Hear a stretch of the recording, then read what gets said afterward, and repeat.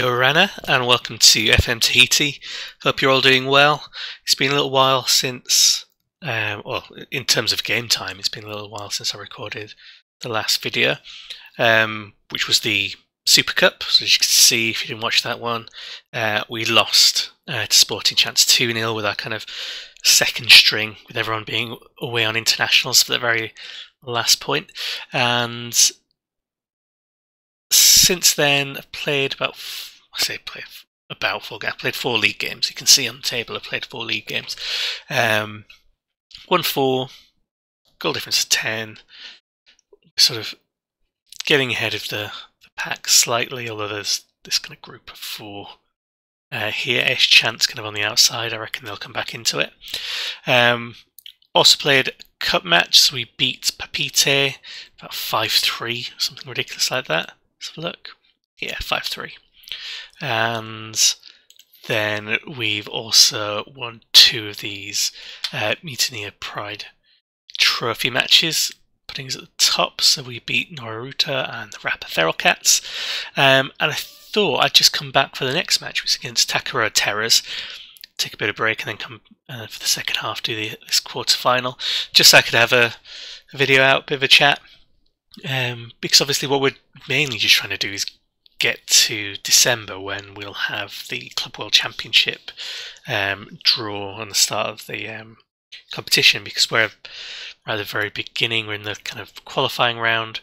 We should be fairly early, we should be playing in that December. So I'm going to play against Takaroa Terrors, and what brought me back to the Takaroa Terrors is they're newly promoted, first time in the Premiership, I think. Show me on the profile. Yeah, first time in the Premiership. They've managed to make their way all the way up from the gold. Like the badge, their kit's a little bit crazy. Not my finest work, but it's alright. To play at the Black Pearl Park in Takaroa, 125 capacity. I just thought it'd be interesting because we've not played them that often. If we have, it's been in a cup. So I thought we'd give it a go, and let's give you another opportunity to see some of our players before we get towards the end. See Yanin and Gerard and the rest in action. So we've got 4-4-2 against their 4-2-2. I guess it's still 4-4-2. It's just withdrawn. We've got Yanin, Gerard, Beauvalet, McCormack, Spearling, and Bell. Andre's injured, and Dallowin's coming back from injury. And then we've got Lamb, Hook, Flodjanic, and McIntyre across the back. So this should be, hopefully, a nice easy match for us. So they've not been doing too badly. They're not in the relegation zone or anything like that. They've actually sort of making a claim for mid-table. The Corallers, who also came up with them, are bottom of the table. So that's not as... There we go, penalty. Someone just elbowed, shoved over Gerard, and Yannick's going to take it. So yeah, the Corallers aren't doing as well. They've all got time to kind of... The table will change. But I have a feeling the Corallers are probably going to go straight back down. But I'm hopeful the Terrors will stay up. If they do stay up, then it means I'm not planning on taking them over anytime soon, I don't think, as much as I like the badge and the kit. Just because if they've already made it and they're doing well, I'd like to bring up another smaller side. So we've got more sort of variation, more sides in the Premiership that aren't just, Tahiti Society sides. So the national team's got a chance of improving across the board. I mean, we did win the Atoll Championship with Marquesas, that's alright, but I think that was because of our intervention as a human manager rather than the pool being any good, and the management of Tahiti and the Bass Islands and Austral Islands being pretty poor. Missed out a lot of good players, for example. So it'd be good to get another smaller side up. And they seem to be kind of holding their own, like we've not been, like stats-wise, it looks like we're kind of dominating them. The shots at least. But we've not had a huge amount of like really deadly looking chances or anything like that. He's offside though, isn't he? Yeah. He came back from an offside position. Sorry, but he was originally offside, so never mind. In the end, we didn't replace Pons. We just went for Bell, gave him a chance, and he's doing okay. He's not as dangerous as Pons was. So Pons would go on those runs, he'd drive forwards, he'd create space either by his run or by a pass, whereas Bell seems to be much more about just getting in a position to cross. I've not changed his instructions or anything, so it just seems to be partly because of his kind of attributes, and I guess partly because he's like his own like traits. For example, I might have a look at see what Pons were, because they were quite good. They were a good combination. I think it's always something worth bearing in mind as well. You can have a tactic that works, and then you change the personnel, suddenly it's not working. And the reason could be not because there's an issue with the tactic, not because tap in for Jan in there. And it might not be because of anything to do with the tactic, it might not be because the player's worse. Like attribute-wise, they might be a really good player still, but it could be because they've got a different set of traits. So, for example, if one of Pons' traits was gets forward whenever possible, runs with ball, hugs the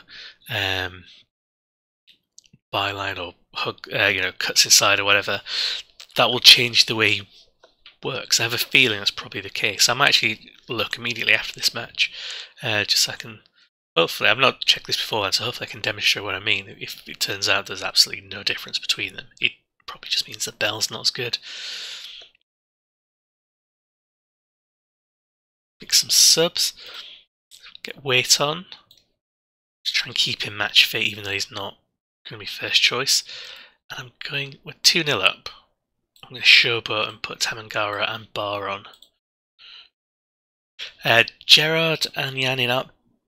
Banging them in as much as they were at the start of last season. They've had a much slower start. It took them about 2 or 3 games before they started scoring. And to fair, Yanin's on like his 5th goal of the season already. So when he's picking up the pace, I guess. But they were quiet for the first few games. And I guess for Yanin, that's because he was tired from the international GT, and Gerard was kind of tired from starting the season and being the main striker for the first match, I guess. I mean, that was a good finish there by Beauvalet. He's just offside again.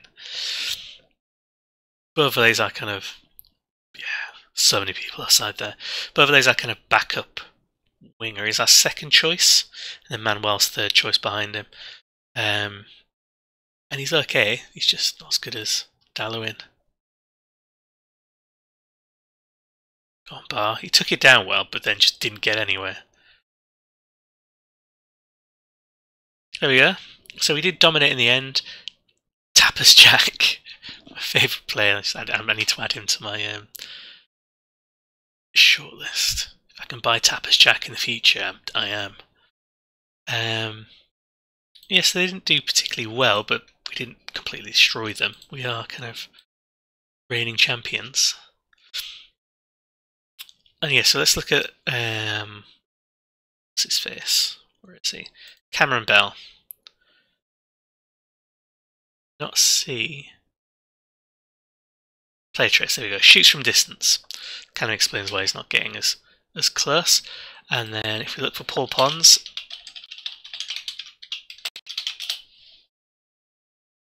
there he is. He has no play traits, so completely undermining and destroying my potential argument there. It's just because he's better. Bell. I think the overall point still stands. The traits make a difference, but it's just that he's better in this case. Never mind. Interestingly, Paul Pons, who still won't come to me, is wanted by Al Rayed in Saudi Arabia, the professional league, who have like players worth money.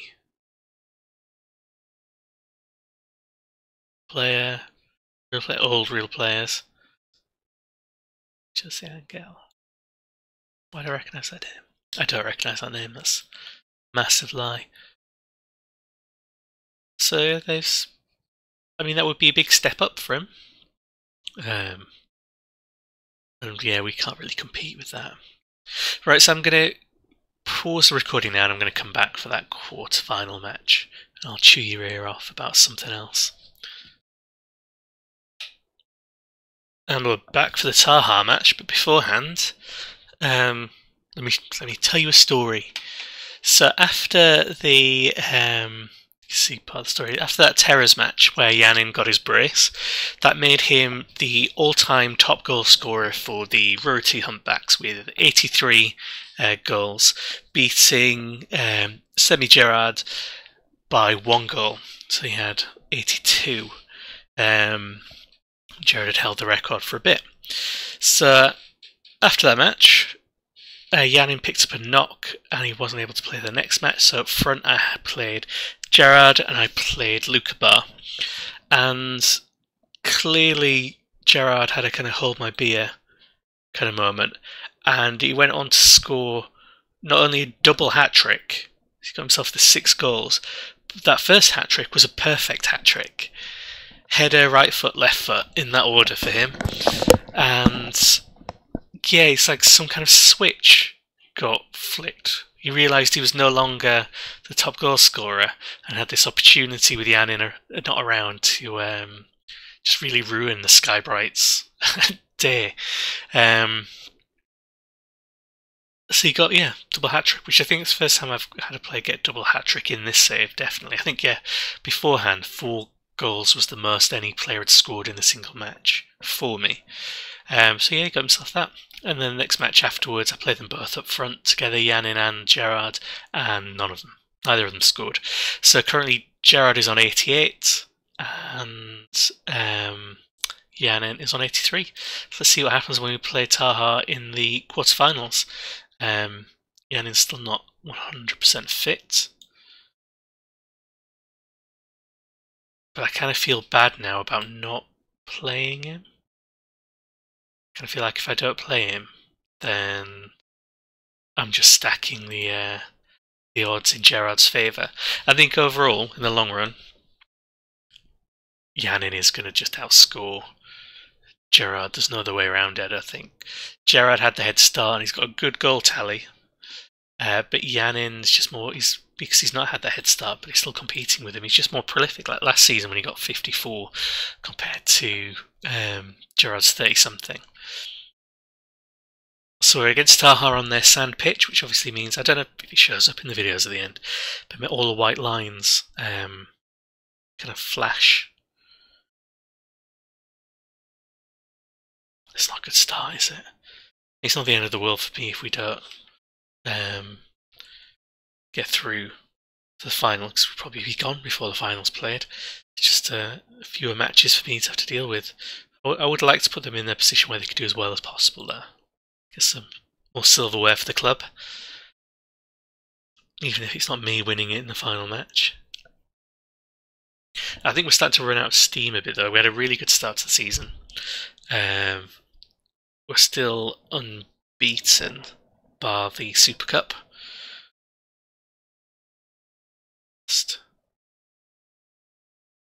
We've been playing well, but it's just we have to have a blip here and there.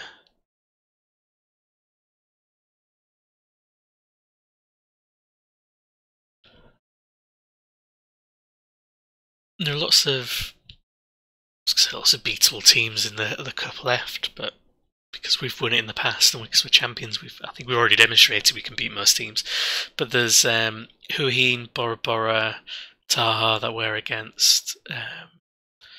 All good teams that I'd expect to have a good chance to get into the final. Although apparently in the latest scores, Mayao are winning, which is a bit unexpected, especially against the Eels.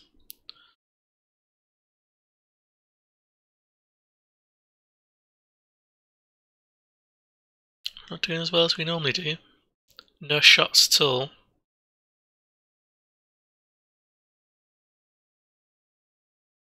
It's like the strikers have just decided, no, that's it. Good enough goals now. I bring on Bar for Yanin. If Yanin's not particularly fit or sharp in comparison, he's the one who's going to have to come off, I think. Andre McCormick saved us in the last match against Moria.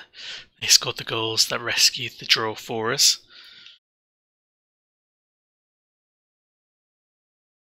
Yeah, he's offside, isn't he? He's not sharp yet. He's just desperate to get some more goals.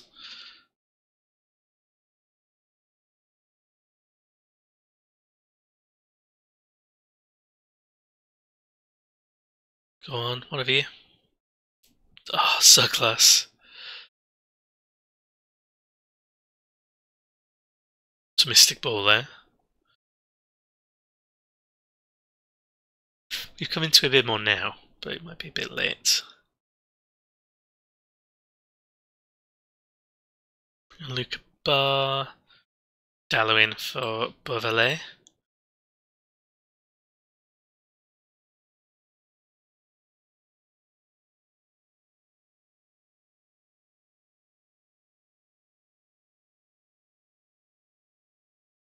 She's not had any clear-cut chances according to the stats.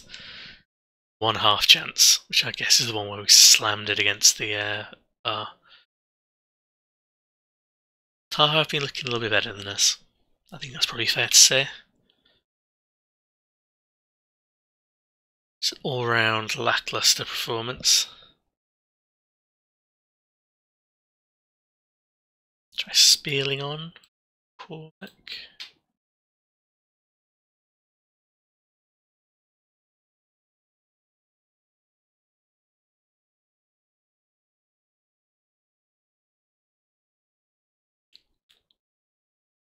So it might be another loss for us in a cup as well. So our losses this season have all been in cups. Unless something amazing happens here, but I have a feeling this is the kind of end of match highlight.